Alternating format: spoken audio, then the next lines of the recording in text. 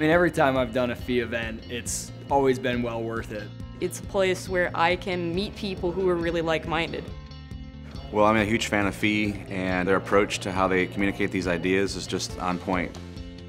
I saw a FEE like an opportunity to do great things in Guatemala.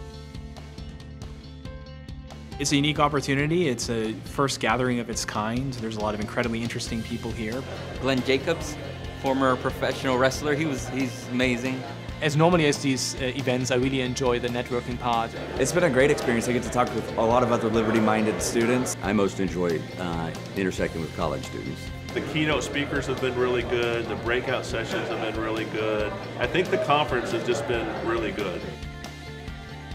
All around, it's been like a vacation. The market urbanism sessions have been great so far. TK Coleman from Praxis, I think, did a great job. I'm really looking forward to George Salgin's session on the Federal Reserve.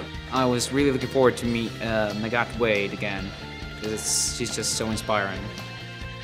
FEE just gets people from around the world. Personas muy interesantes con experiencias muy ricas.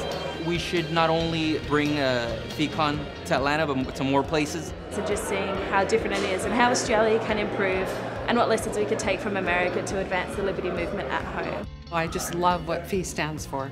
Everything here is pretty inspiring. You know, I just love the hopefulness that FEE kind of embodies. I mean, the idea that we can build amazing things together, that free people are incredibly capable. The freedom of people doing what they want entrepreneurially, building businesses in a free market, and kind of change your life, change the world. I would love to come back. Yeah, anything that FEE does, especially FEEcon, I'd love to be a part of it.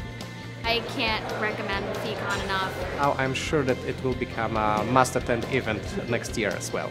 I think it's a pure honor, and next year, I'm not going to wait for my invitation, I'm going to invite myself, I guess. So.